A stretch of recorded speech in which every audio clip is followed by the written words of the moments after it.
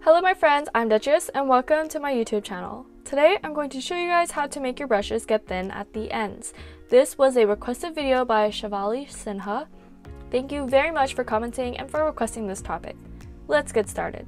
So honestly, I don't know all that much about making brushes. I made a few of my own which I do use all the time, but I mainly learned how to make them by just looking at all of the settings and seeing what options create certain effects. The brush that I'm going to edit and transform today is going to be this basic Procreate brush from the painting section.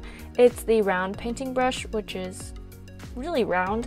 I'm going to rename it as trial brush so we can compare it to what it was before and what it will be later. So to make the ends of your brush get thin, here's what you need to do. First, you need to go to the settings. I know that there are a lot of options and it's a bit overwhelming because you just don't know what to do with them. Go to the taper button, and this is the most important setting for making the ends of your brush thin, so definitely do this. It says pressure taper, and this changes the size and the pressure of the ends of your brush. So I'm going to drag this in to the maximum and increase the size to the maximum as well. The size here will change how small the ends of your brush are, so if you want the ends to be really small, max it out. If you want it to be just slightly thinner, then don't max it out. Maybe go to 50% or something. The opacity is the next option, and this basically just fades out the edges of your brush. So if you want the brush to fade out when using it, then definitely increase the percentage of the opacity. If you don't want it to fade out, then keep the opacity percentage lower. Personally, I like it when the brush fades out, so I'm going to put mine to the max. Then there is the pressure slide. This determines how much pressure affects the brush. If you want the brush to be heavily affected by the amount of pressure you use, then increase the percentage of the pressure slide and vice versa. The touch taper settings should be the same as the pressure taper. Next, go to the stabilization settings. This is not exactly essential for creating thin edge brushes, but I feel like it has a really lovely effect and it makes the brushes just much nicer. So streamline is kind of like the amount of pull that your brush has.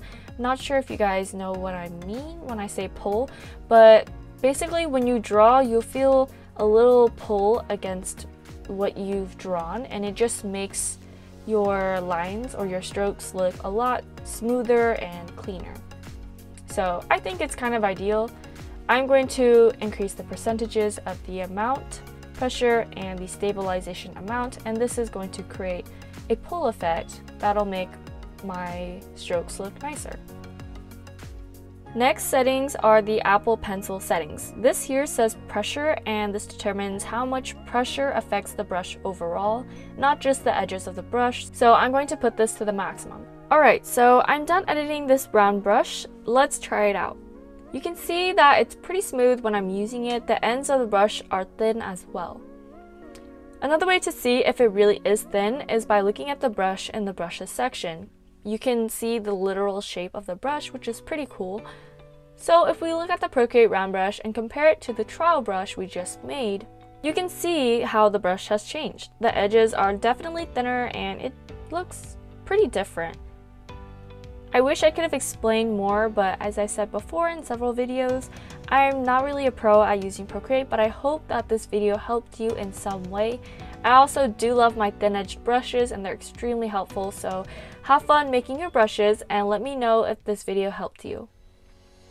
That is all I have for you guys this week. If you guys enjoyed this week's video or learned something new, please give it a thumbs up, subscribe, and click the notification bell to get notified. Thank you so much for watching. I hope to see you next week.